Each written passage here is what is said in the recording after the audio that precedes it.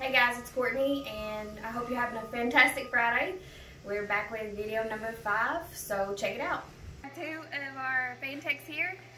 Just kind of wanted to introduce you to Nick and let him tell you a little bit about what he does for Paul's Fan Company.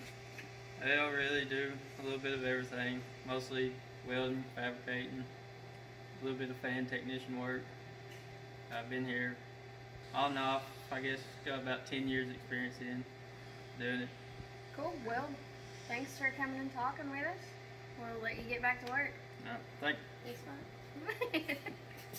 So yeah, so we're with Anderson at A2, and he is going to explain a little bit about the balance machine for us. So he's going to kind of run us through a short, quick version of that process. Anderson? Alright, so this is one of our blades, one of our centrifugal blades that we just built. Normally when they come straight off the production line, they're not balanced. They do require some balance before they go out to the field.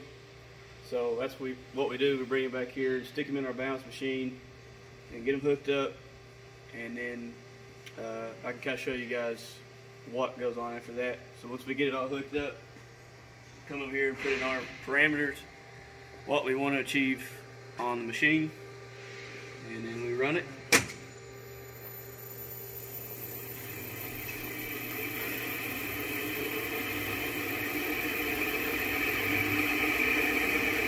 And then once it gets up to speed, then we actually take a measurement.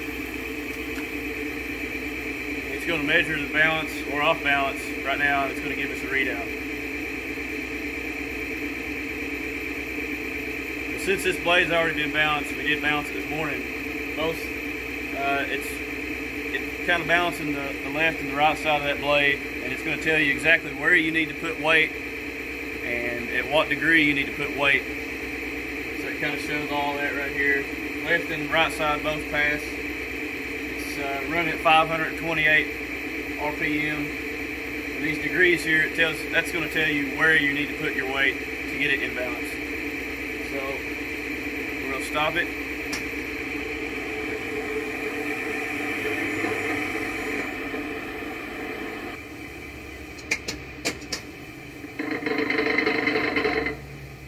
Just a fun fact for you.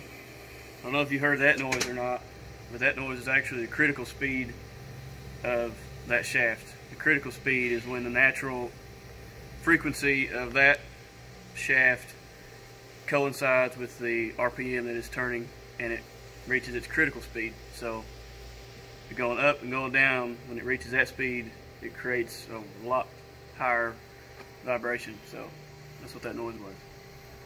So if you look, when this thing stops spinning, I'll kind of show you the weights we put on it.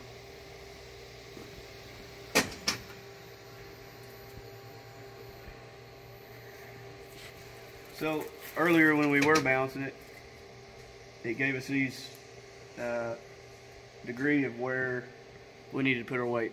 So we matched the weights of the balance weights the test weights. We cut them out and we put them where they're supposed to go, and we weld them to the blade. And that's pretty much it as far as balancing.